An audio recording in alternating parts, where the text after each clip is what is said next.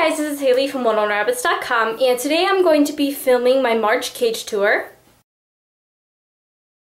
So first off, I'll start with the main part of the cage. So right over on the left here we have 2 litter boxes and their big hay tube like normal, and also right over here we have their 2 water dishes. So some of you may have noticed, but the NIC Heidi House is different than before. It has an extra level on it. So in the doorway I just have some baby chains hanging down. The rabbits have really enjoyed running through those and just taking their teeth and throwing them out of the way. So what is new is I added an extra grid on top and made a little wall on top of the Heidi House. The reason I did this was because the rabbits were starting to chew the windowsill, and the mesh I have covering it up didn't go up high enough for when they were sitting on top of their little house. So I just added a little wall and put one of their little beds up there. So far they haven't really been going up on top as much because they have been really enjoying sleeping underneath. So I don't know if we can see inside very well, but actually Mocha and Ebony are both cuddling in the Heidi House. It is so cute. They're both stretched out. I'm going to see if I can get a better shot of it. So they were both sleeping together, but when I moved the baby chains, they both kind of woke up and I kind of startled them. But they have been so cute. They've been cuddling all day long. Mocha really loves Ebony and Ebony really loves Mocha. Ebony and Lulu have been getting along a little better. There is less chasing, so I'm really happy about that. So here's the corner of the cage. There isn't much here. I pretty much just have a few random toys laying around, and there's also a chair pad underneath there. So onto the long part of the cage. I have their willow teepee, and as you can see they have chewed quite a bit of it, and it's not much of a Heidi House anymore, but the rabbits really enjoy sleeping in it. As you can see, Lulu's in it right now. Then right outside of it we just have a few toys and then their blue Heidi hut. And in the far corner is 2 litter boxes and a hay tube. This part is new. I just added 3 grids on the back so I could attach the hay tube on it, and 2 extra litter boxes. This is, I'm just trying this out so there's more litter boxes and less accidents, because the rabbits have still been having a few accidents.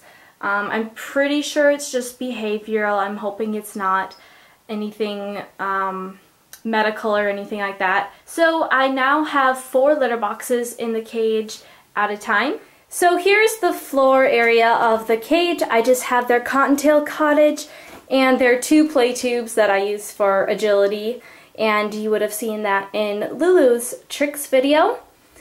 And over there is their veggie plate. Normally I have it on the ground, but since I just finished cleaning, I put it up there for when I was vacuuming so it wouldn't get in the way. And now it's time for the monthly challenge. As you may have noticed, I did complete last month's monthly challenge, which was to buy a new rug. But I actually did not buy a rug. I bought just some carpet. I think I bought about 6 feet or something like that. I think I bought about 6 or 8 feet of carpet, and then it was 12 feet the other direction. So it covers a lot more of my floor, which I like. But the thing I don't like is because it's not a rug, it doesn't have any edging around it. So if you didn't know what I meant by edging, I pretty much just meant like that cloth material that goes like around the corner of the carpet pretty much.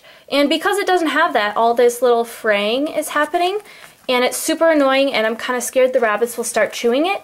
So if you guys have any ideas on like how to stop that, like I was thinking about putting tape around it. I wondered if they sold some sort of carpet tape that you could fold around the edge to make it not, I don't know, fray. So I don't know, I'm just going to look online, see if I can find anything, but if you guys have any suggestions, please leave them down below. So now it's time for this month's monthly challenge. And as you remember, a few months ago I put up some wooden letters of Mocha and Lulu's name above the window.